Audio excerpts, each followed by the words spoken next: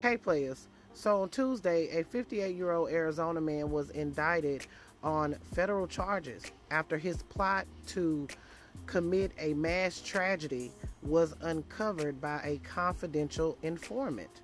Apparently, he wanted to do this at a rap concert because there would be a high concentration of black people.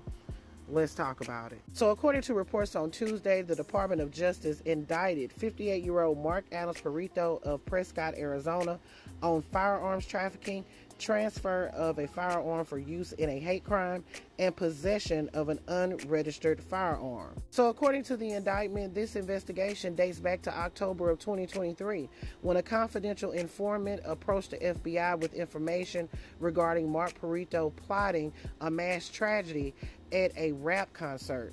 Apparently the two had met at weapon shows over the months and they had spoken. And in October, apparently Mark got comfortable enough with this informant to try to recruit them to participate in this mass tragedy. Now, thankfully, this person reported it to the FBI and they began their investigation. So they began recording conversations between this informant and Prieto between January and May.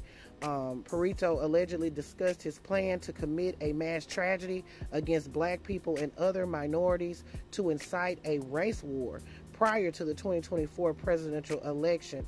According to the indictment, Mark intended to target a Bad Bunny rap concert in Atlanta that was set to be held on May 14th and May 15th at the State Farm Arena. According to prosecutors, Mark Prieto said he chose a rap concert because there would be a high concentration of black people. The FBI conducted surveillance and a sting operation at local weapon shows where Prieto was a vendor to obtain information for the indictment. The confidential informant and the undercover FBI agent spoke with Prieto at a Crossroads of the West weapon show at the Arizona State Fairgrounds when Prieto ended up sharing his plan with the two of them. He stated he chose Atlanta because Georgia is such an effed up state now. He says when he was a kid, it was one of the most conservative states in the country. In this plot, Prieto also planned to leave Confederate flags after the tragedy to send a message that we're going to fight back now and every whitey will be an enemy to the whole country. So on May 14th, Prieto was arrested in New Mexico and told authorities that he was traveling to Florida to see his mother. He admitted that he knew both the undercover agent and the confidential informant and had discussed attacking a concert to start a revolution, but denied that it was actually going to happen.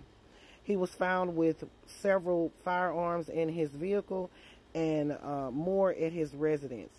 He also admitted to selling a firearm to the undercover agent. If Prieto is convicted on these charges, he faces up to 40 years in the clink and also a $250,000 fine.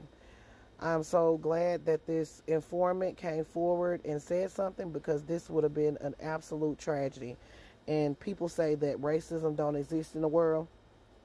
I report on instances of racism every single day. All right, players, put your thoughts in the comments. This is Double D Mobile for the Black Accurate News.